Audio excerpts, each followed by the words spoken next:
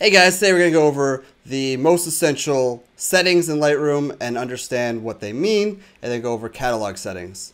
Real simple. Don't necessarily just check everything I'm checking, try to understand it and see what works best for you. All right, let's jump into it. Hey! So hit Command, comma to jump into Preferences, or go up into Apple and choose Lightroom Preferences.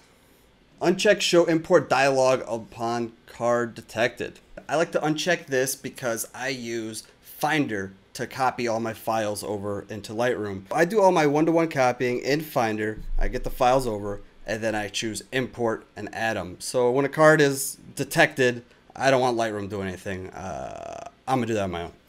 Cool. I also uncheck Show Current Previous Import. When you do an import, it's going to select focus to that import automatically, and you watch this folder populate. That's kind of boring. I want to go back to what I was just looking at, so if I uncheck this, I go right back to whatever I was just working on.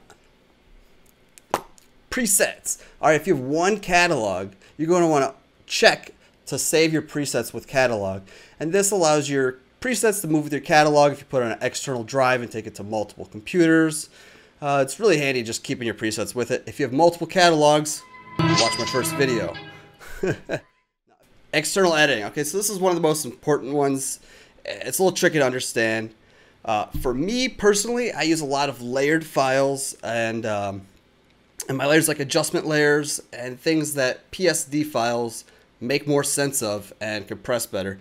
So I get smaller file sizes with PSDs, and they work better than TIFFs for me. The Photoshop files are limited to 2 gigabytes, so I kind of hit a wall sometimes with that and have to use TIFF files or PSB. But in general, for the file format for opening Photoshop, I like PSD, and the color space is ProPhoto RGB. And ProPhoto RGB is what you're looking at all your previews in. So if you want to maintain the same sense of color space, you want to check that.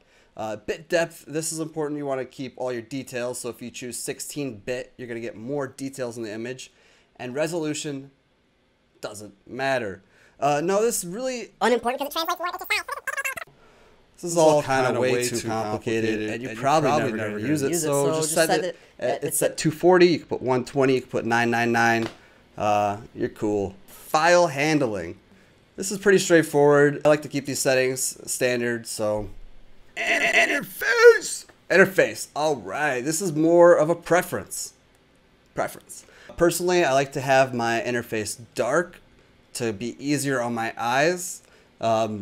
This kind of gives a little more perceived contrast. So when I'm going to post something on white, I like to use the soft proofing key, which is S. And this lets me have a white border around my image to see what it would look like on a white web page or some sort of social site.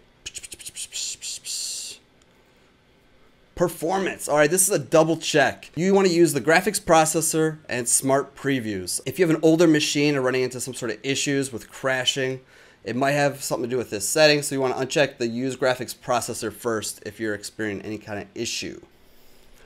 Lightroom Mobile. Lightroom Mobile. All right, Lightroom Mobile. This is important. I'm going to make an entire video about Lightroom Mobile and how great it is. So just, you want to log in here on these settings to your CC account and specify where you want your photos to be saved to.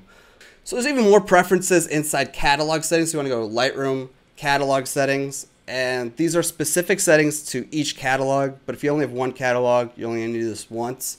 All right, so the first option here is to back up your catalog. You want to back up your catalog regularly, and this is important to do to a second drive so that if something happens to the drive the catalog is on, you have a backup. The backup will take a while when you choose to optimize and test integrity. These options will improve the speed of your current catalog, not just the backup.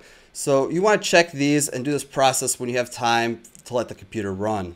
On file handling, I make sure I discard my one-to-one previews in 30 days or less, because these one-to-ones are rarely used multiple times and only really needed once. This is the most important setting in the entire video. It's hidden under metadata and catalog settings. But if you go to the third option, it says automatically write changes into XMP. And this is basically an autosave of every edit you're doing as you're doing it. When you slide a slider in the develop module, it's going to write a sidecar XMP file that contains all your edit decisions. So this is going to destruct your raw file. This is going to be a new separate file that takes up a fraction of space, and it's going to record all of your raw settings. This won't record metadata or your organization of your catalog, but each time you do an edit, there will be a recording of it in an XMP file that you can open in other third-party or Adobe Camera Raw to get your developed settings right where they were. So this is just for the worst case scenario. If something happened to your catalog and you lost it all, you could go back to your edits and they're all recorded. So this is a no-brainer. You definitely want to check this. Cool, that was simple. Those are just basic settings. If you want to know more about workflow and fundamentals, check out my video on that, or go to my channel to check out more quick tips. Thanks, guys.